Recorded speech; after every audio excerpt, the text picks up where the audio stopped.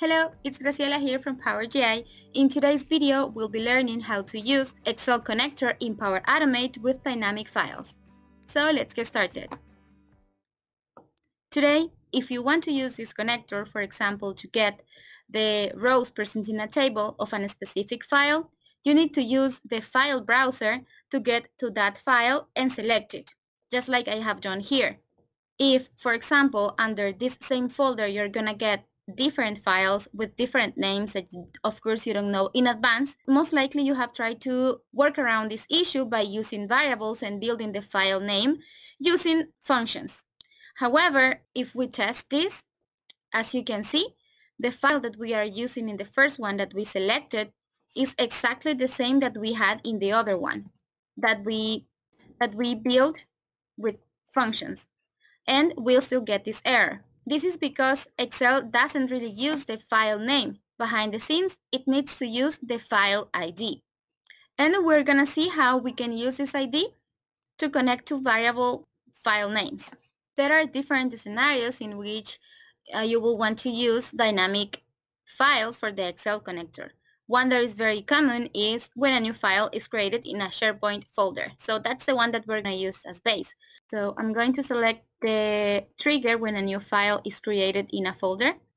And I will select the SharePoint site and the folder. So in this case, I have here one that is called Excel files, and I'm going to select it. Now we are going to use the Excel connector. And for this specific case, we are going to be using the list rows present in a table scenario because we are assuming a case in which you have different users and those users are uploading at different times and days some files that contain some invoice information like the one that we have here.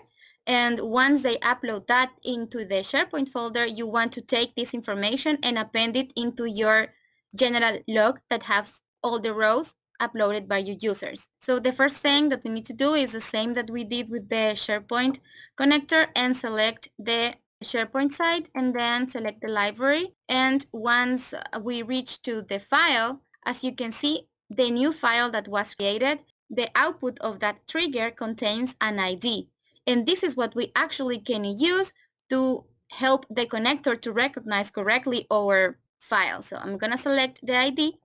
And of course, when I try to select the table from the drop-down, it won't allow me and it will tell me that it's invalid because it doesn't know what is the file, so it doesn't find any table. So in that case, we're gonna click on Enter Custom Value and that will open the expression screen for us so we can type it in.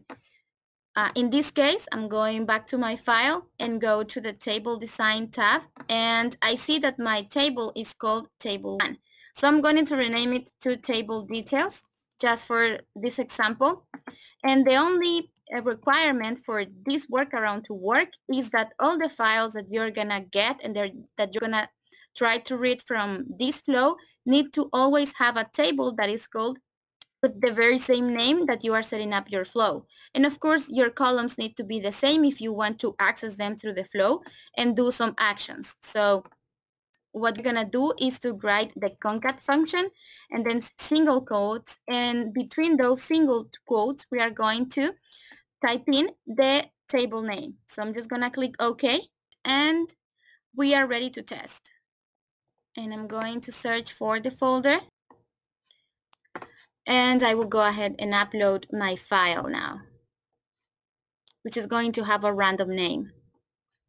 So the file is now available and the test has started. As you can see, it's correctly recognizing the content of my file here based on the ID that I passed to it. So now it's time to use this, to actually use this data or to use the output from this connector in another action. So in this case, we are going to transfer everything that our users are uploading to the general log. And that general log is the file that we are seeing in the screen now, in which we have the very same 4 columns that our regular files have, plus a timestamp. And the table name that we have here is General Log, so I'm just gonna upload this into the previous folder, and there is where my general log will be placed. We need a second card to add rows. We're going to use add a row into a table, and in this case we know in advance what's the file that we want to insert the row into, so we are going to use the file selector that Power Automate provides. We're going to select the general log and select this table.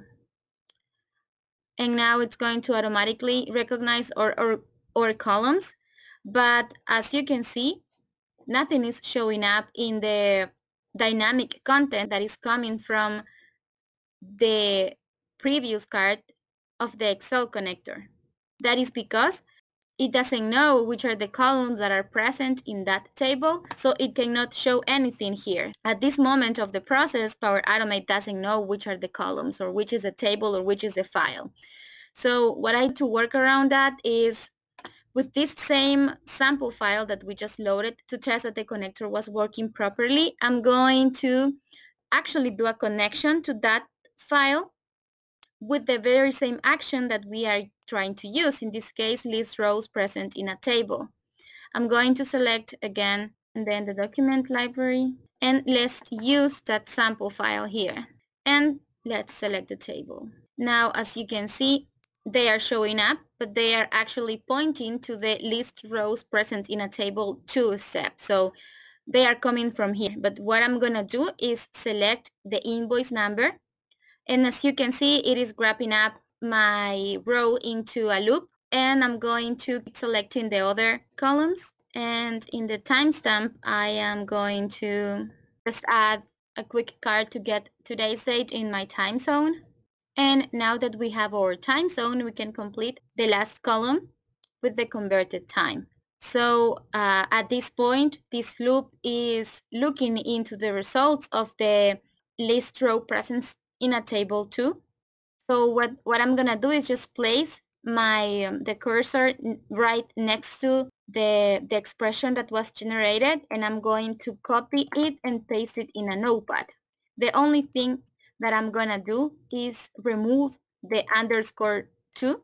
So we're going to change this to pointing to our card. So I'm going to copy this and delete what we had and just paste it back. So I'm just going to delete this card because we're not going to use it anymore. I'm going to save and test again. So the previous file that we loaded was the copy 2. Now I'm going to load the copy 4. And in the meantime, I'm going to load some more copies so we can see all the rows coming in into our general log file. And as you can see, all the flows have run correctly in Power Automate, and if we go to the general log file, we see everything appended there. And there are other use cases in which you can use this. For example, if you receive an email with an Excel attachment, you can create a file in SharePoint, and that action in Power Automate will output an ID. And you can use this ID to also select dynamically which Excel file you want to get data on. And that's it for this video. Thank you so much for watching. We are Power GI.